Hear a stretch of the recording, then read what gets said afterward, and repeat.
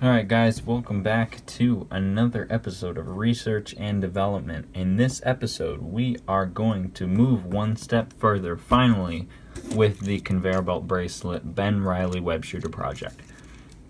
So, here we have our bracelet. And as you can see, the motor got a little bit bigger. So, I got some stories to tell. Here's the motor we were using before. I tried everything that I could to make the belt as flexible, as compliant, as thin as possible, just so that I could keep this motor. And the motor just wasn't strong enough. I finally got the belt as thin as it probably was ever going to get. I believe right here. What I did was I extended the belt pattern all the way across so that it would add more flexibility. And I decreased the thickness quite a bit. You can see here's the original thickness, this is what we started with. We went down a lot. And this is pretty rigid, this is pretty thick. And it sort of worked, but also sort of didn't, not without some help. And I was cranking this up to like 9-10 volts when this really is only rated for 6. So no, I decided, I put my foot down, this was not the way to go. So, replace the motor. And this motor is bigger, but it works surprisingly well aesthetically, I think. If I put this on, I promise you're not going to scream in horror. It doesn't look absolutely terrible.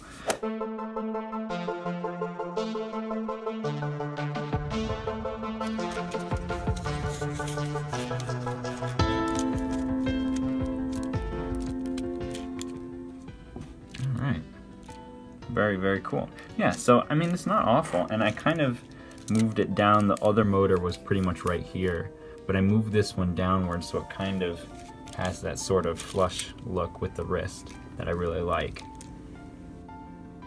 And now you're probably asking, what was this doing there in the shot just now? So, this, you might recognize this as my spring web shooter cartridge. This can be loaded up with a projectile. This one works for either bolas or just a magnetic projectile. You can load this up with any sort of projectile and fire it from one of my spring web shooters. This is an older one, but I've made some modifications since then. Let's see if I can get the newer one up here. Basically, the newer one has this different profile of lever to prevent misfiring. So yeah, why do I have these out today? What are these doing with the Ben Riley Web Shooter project? Well, we have finished the belt. That's right, ladies and gentlemen. We have finished the belt. I mean, look at this thing. There it is. Belt. It's 2 parts there, and I can straight up just put it on.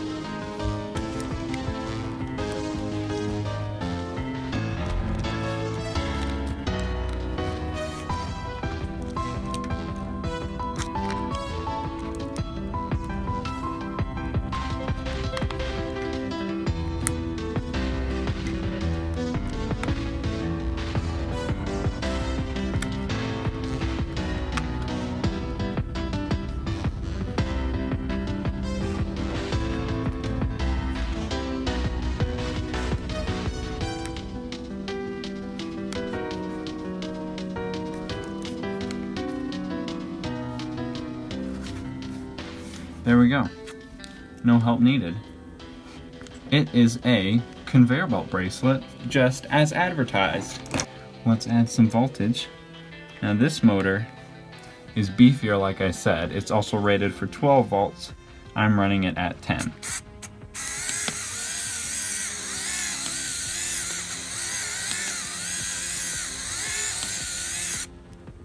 So yeah.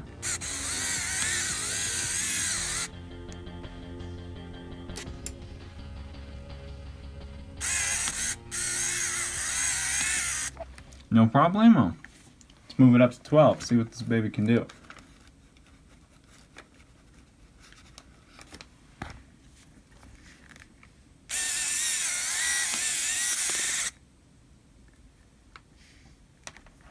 I actually like to run it this way instead, because that is so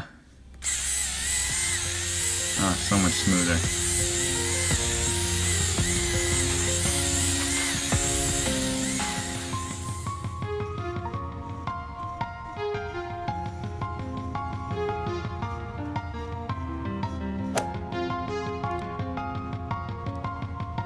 Alright, so you can see now we have a slot for a cartridge on here, so we're coming along on progress.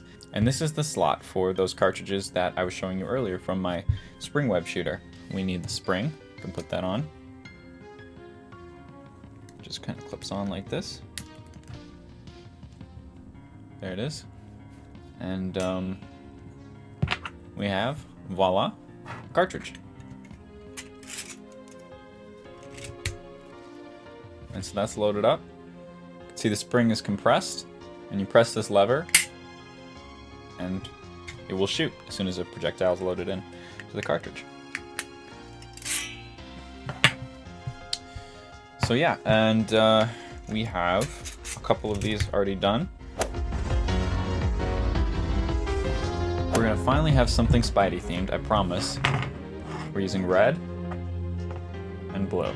So this is going to be a really nice looking Spider-Man prop, I think, by the end. We're just going to have 4 red like this, and then blue on the opposite side. So we're going to have 4 cartridges that will rotate around. So let's attach those.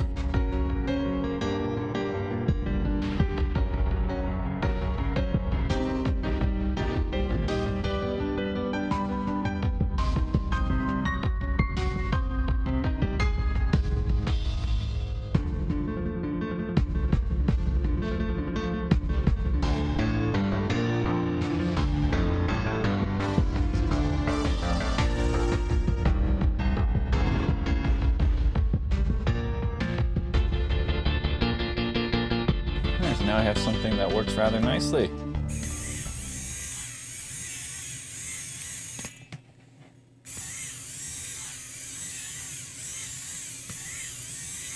So, not a big fan of hot glue, but does the job for this prototype. So you're probably wondering, why am I only using 1 line of glue to attach these? Wouldn't that be weak? Well, the reason is because this is curving around, you know, it's not always flat. If I glued it on a flat surface up here, it would start to peel over here. So there has to be as little contact as possible. And so if I do it like that, it works pretty well. It's pretty secure. Obviously, we're probably going to have something more secure than hot glue for a final version, but this works all right as is. So let's load up the cartridges. Let's see how it looks.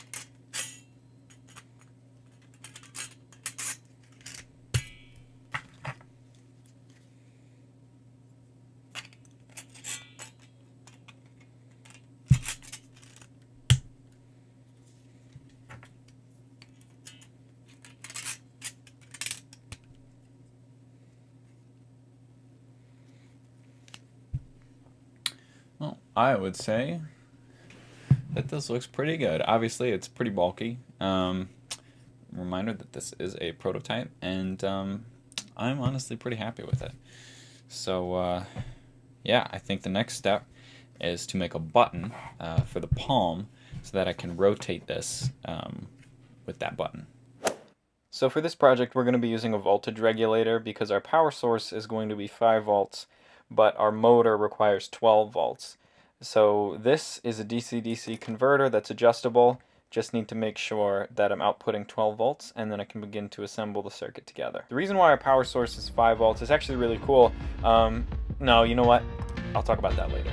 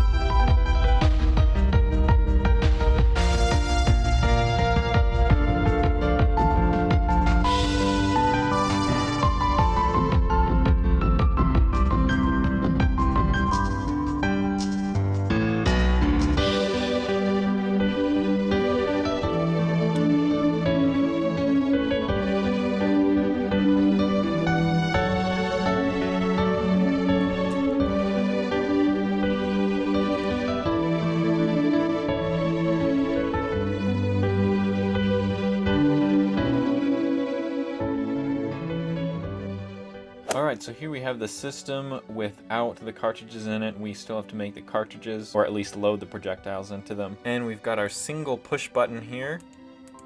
That'll work really well to just activate the rotation. We have the power coming from these two snap connectors here, and this system is actually really cool. This gauntlet is actually just made for testing things like this, and that's where our 5-volt power source comes from. So the 5-volt power source is actually, you know what? Nah, I'm gonna talk about that later. For now, let's load up the cartridges and test this out.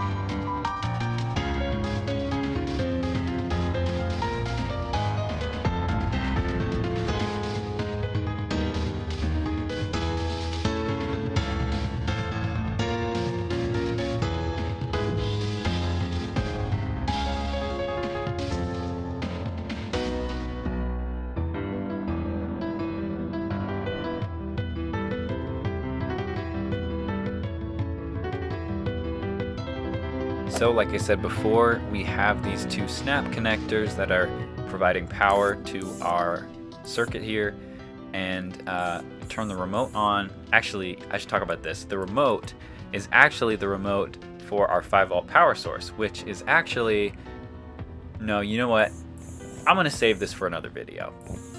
So I have the cartridges that we just made, and we can start loading those in.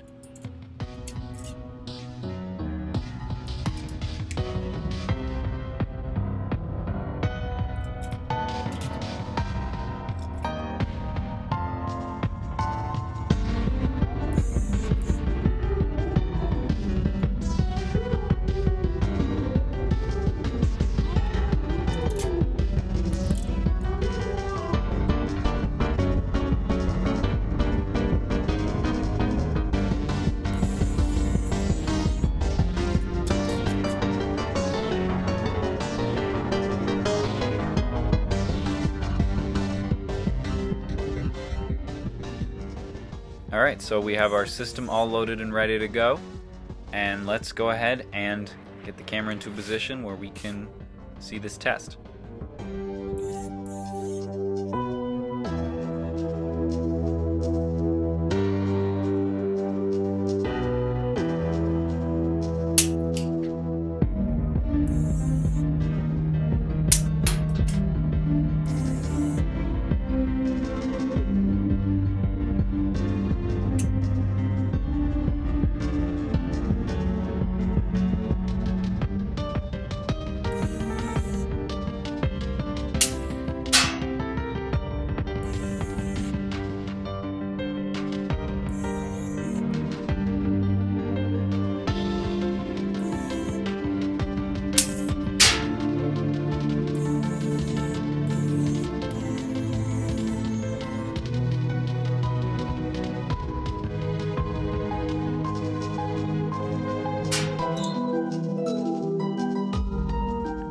Alright, so that worked pretty well.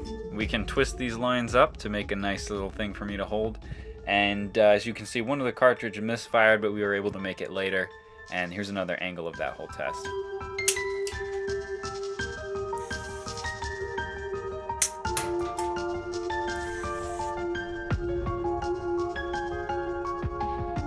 Also important to note that clearly one of the springs flew out, and that's not supposed to happen. Clearly it didn't on the other three.